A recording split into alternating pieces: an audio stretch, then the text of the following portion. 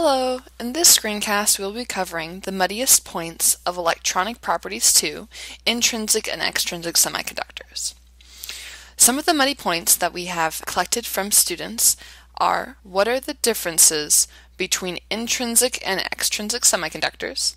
What are the differences between N-type and P-type extrinsic semiconductors? How does temperature affect each type of semiconductor? What are the differences in the conductivity equation for intrinsic and extrinsic semiconductors? And what is the relation of electron and electron-hole mobility to conductivity? If you wish to skip to a particular section, just click one of the hyperlinks listed around here. Otherwise, we're going to get started. Intrinsic semiconductors are semiconductors that are considered to have no dopants. In reality, this means that they have less than 10 to the 21st power impurity atoms per meter cubed, or less than 10 to the negative 6 power weight percent of impurities. The band structure for intrinsic semiconductors consists of a full valence band, followed by an energy gap of forbidden energy states, followed by a conduction band that is empty at a temperature of absolute zero. As soon as you have a temperature above absolute zero, thermal energy is going to cause an electron to jump from the valence band to the conduction band, leaving behind an electron hole. Because of this, we have electron-hole pairs. In other words, the number of negative charge carriers that we have is equal to the number of positive charge carriers, which we often refer to as the intrinsic charge carrier density. Since thermal energy is the cause of the creation of electron-hole pairs, if we increase the temperature, the conductivity is going to increase because we'll have more charge carriers by having more electron-hole pairs. The energy gap of an intrinsic semiconductor is constant and usually between 0.1 and 2 electron volts. So the energy gap here, between 0.1 to 2 electron volts energy gap difference. Intrinsic semiconductors can either be elemental semiconductors or they can be compound semiconductors. Some good examples of each would be that a group 4 elemental semiconductor might be something like silicon, where a compound semiconductor could consist of group 3 plus group 5, which could be gallium arsenide. For an intrinsic semiconductor like silicon, an electron-hole pair is created when thermal energy causes an electron to jump from the valence band to the conduction band. This electron-hole pair creation can be seen here. Once we've applied an electric field with a positive and negative bias, the electron hole is going to move towards the negative bias by a valence electron jumping into this available bound state. This is why electron holes are considered to be positive charge carriers, because they move towards the negative bias. Simultaneously, we have the free electron moving towards the positive bias. In the third picture here, we can see the hole move even closer to the negative bias by, again, another electron jumping into the available bound state. Again, also, we have the negative charge carrier, the free electron, moving towards the positive bias. The free electron can move much easier in the conduction band than the electron hole can move in the valence band. For this reason, the mobility of electrons is higher than the mobility of holes. Unlike intrinsic semiconductors, extrinsic semiconductors use impurity atoms to contribute extra charge carriers. The first type of extrinsic semiconductor we're going to talk about are P-type. For P-type, the impurity atoms have one less valence electron than the host. In other words, they are going to contribute an electron hole for every impurity atom added. The majority charge carriers are electron holes, and the minority charge carriers are going to be the electrons. This means that a large portion of the conductivity is contributed by electron holes, and only a small portion is contributed by the electrons. The contributed electron holes from the dopant atoms are often referred to as acceptor states. In the band structure over here, we have our valence band, followed by an energy gap, and then the conduction band.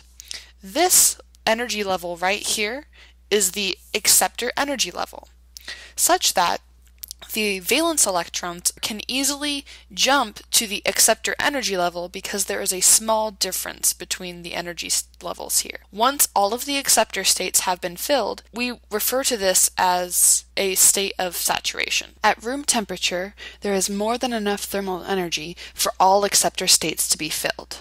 A good example of a p-type semiconductor would be group 3 boron impurity atoms within a silicon host. The reason this is a good example is because being in group 3, boron is going to have one less valence electron than the group 4 silicon.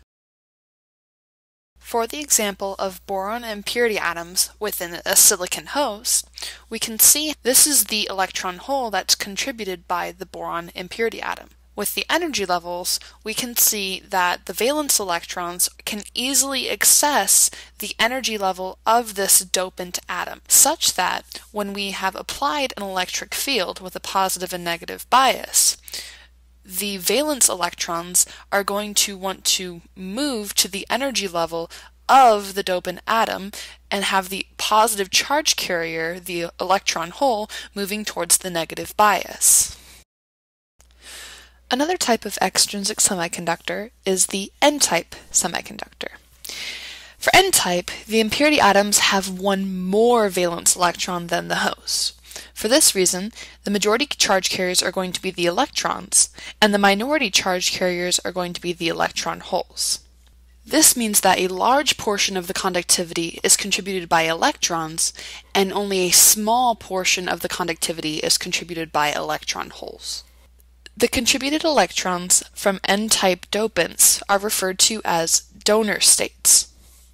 Over here in the band structure, we have the valence band, followed by an energy gap, and then a conduction band. The energy level here represents the donor energy level of the dopant atoms, such that the electrons contributed by the dopant atoms can easily access the conduction band and become free electron. The conduction band is easily accessible because there is a small difference in energy levels here. Once every donated electron is in the conduction band, we refer to this as a state of exhaustion. At room temperature, there is more than enough thermal energy for every donated electron to move to the conduction band and achieve a state of exhaustion.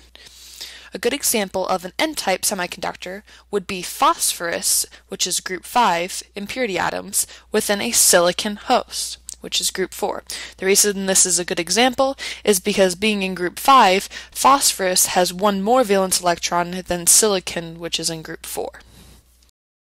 Using the example of a phosphorus impurity atom within a silicon host, we can see the extra donated electron here. The energy level of the dopant atom and the energy level of the conduction band have a very small difference, such that it's easy for the donated electron to become a free electron by moving to the conduction band. Once we have an electric field applied with a positive and negative bias, this free electron is going to move towards the positive bias because it is a negative charge carrier. So what exactly is the relationship between temperature and the conductivity of an intrinsic semiconductor? In this graph, we can see the relationship between the intrinsic carrier concentration with respect to temperature in Kelvin for an intrinsic silicon semiconductor.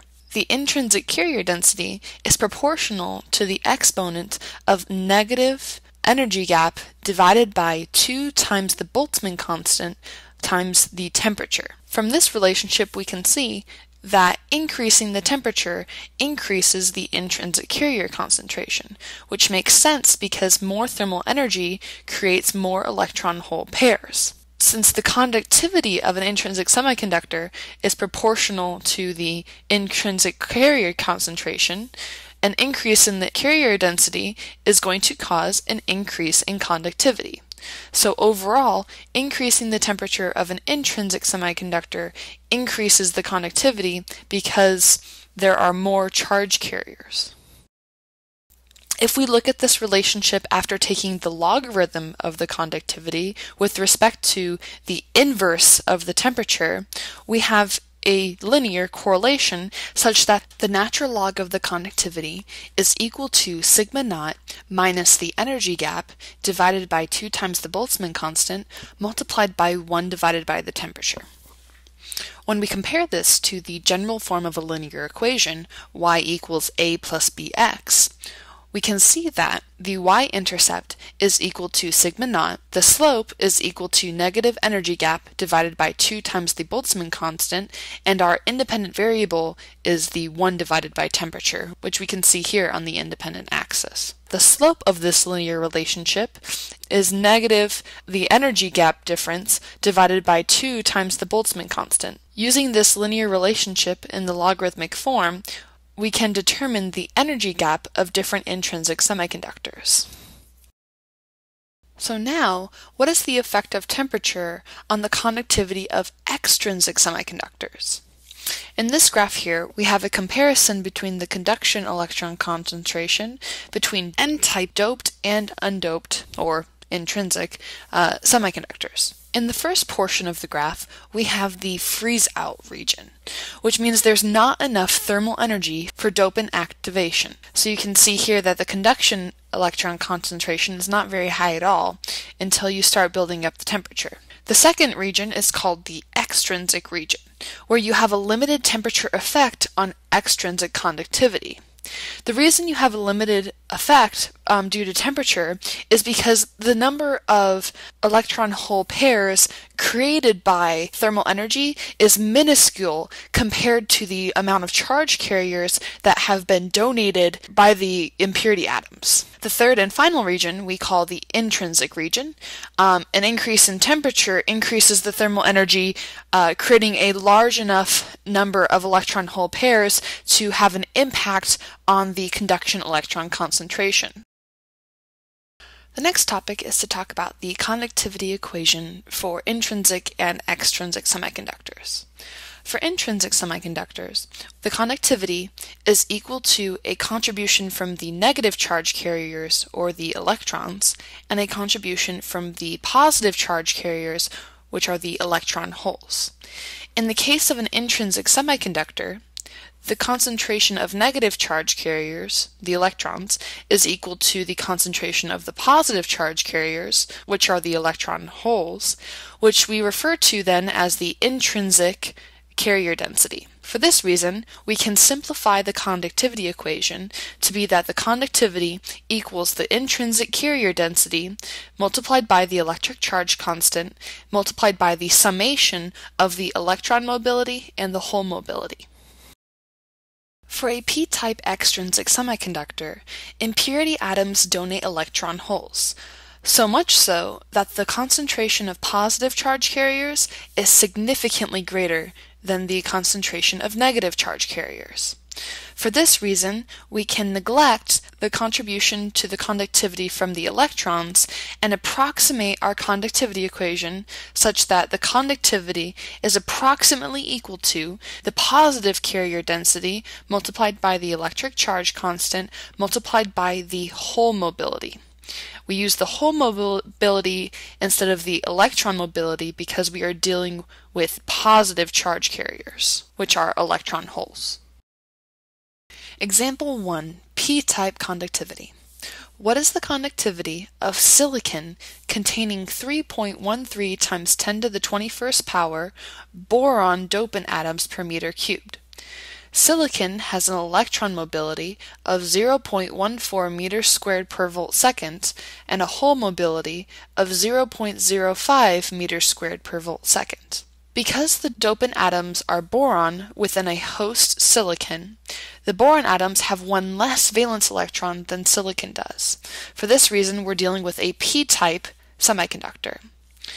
Instead of using the full conductivity equation, we can approximate the conductivity by the positive charge carrier density multiplied by the electric charge constant multiplied by the hole mobility. The information regarding the hole mobility and the positive charge carrier density was provided in the problem, so when we plug in the values into our conductivity equation, we get that the conductivity of boron-doped silicon is approximately 25.04 inverse ohm inverse meter. For an N-type extrinsic semiconductor, the impurity atoms donate electrons, such that the concentration of negative charge carriers is significantly greater than the concentration of positive charge carriers. For this reason, we can neglect the contribution from the positive charge carriers and approximate our conductivity such that the conductivity of N-type extrinsic semiconductors is approximately equal to the negative charge carrier density multiplied by the electric charge constant multiplied by the electron mobility. Again, we're going to use the electron mobility instead of the hole mobility because we are focusing on the negative charge carriers or the free electrons. Example 2, N-type conductivity. What is the conductivity of silicon containing 3.13 times 10 to the 21st power phosphorus dopant atoms per meter cubed? Silicon has an electron mobility of 0.14 meters squared per volt second and a hole mobility of 0.05 meters squared per volt second. Because we have phosphorus dopants inside of a silicon host, our impurity atoms have one more valence electron. So we know we have an N-type semiconductor. Therefore, we can simplify the conductivity equation and approximate our conductivity as the negative charge carrier density multiplied by the electric charge constant multiplied by the electron mobility. Both the electron mobility and the negative charge carrier density have been provided by the problem. So when we plug in the values into our simplified equation, we get that the conductivity of phosphorus-doped silicon is approximately equal to 70.11 inverse ohm inverse meter. In comparison, this N-type conductivity is greater than the P-type conductivity even though they had the exact same dopant level. This is because the electron mobility is always larger than the hole mobility. In addition, extrinsic conductivity is about 4 orders of magnitude greater than intrinsic conductivity because we have more charge carriers. This concludes the screencast on Electronic Properties 2, Intrinsic and Extrinsic Semiconductors. We talked about the differences between intrinsic and extrinsic semiconductors. We also talked about distinguishing between N-type and P-type extrinsic semiconductors based off of which type of dopant atoms you have. We talked about the effects of temperature on both intrinsic and extrinsic semiconductor. Definitely affects the conductivity of intrinsic, not so much for extrinsic. We discussed the differences in the conductivity equation for both the intrinsic semiconductor and both the P-type and N-type extrinsic semiconductors. And we talked about the relation of electron and electron-hole mobility to the conductivity of semiconductors. Hope this screencast was helpful. Don't forget to check out the first part, Electronic Properties 1. You can get to it from the link here. And stay tuned for part 3, which will be about semiconductor devices.